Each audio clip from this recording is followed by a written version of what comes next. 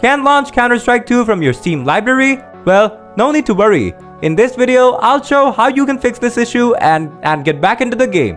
So without any delay, let's start. Solution 1. Verify and repair CS2. To do this, first click on the system tray icon, then right click on Steam and select Exit Steam.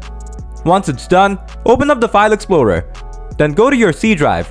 After that, open up the Program Files x86 folder and then the Steam folder. Next, go to the User Data folder and then to the folder with the numbers.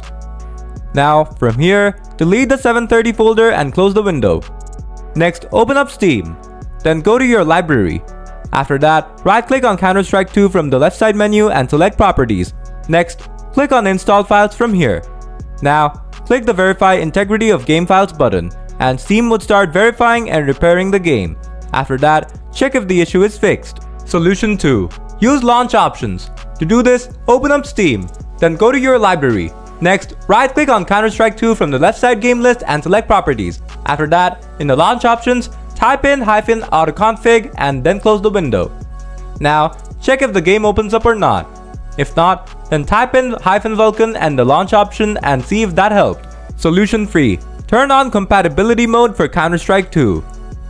To do this, open up Steam, then go to your library.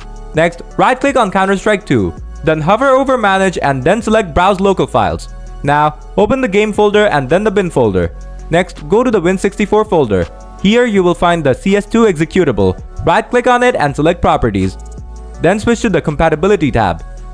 After that, tick the box before Run this program in Compatibility Mode 4. And then 8 from the box below. Lastly, click on Apply and then on OK to save these changes. Now, the game should open up without any issue.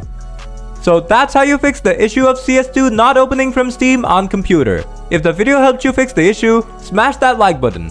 Got any questions? Feel free to drop them in the comments below and I'll get back to you real soon. Thanks for watching.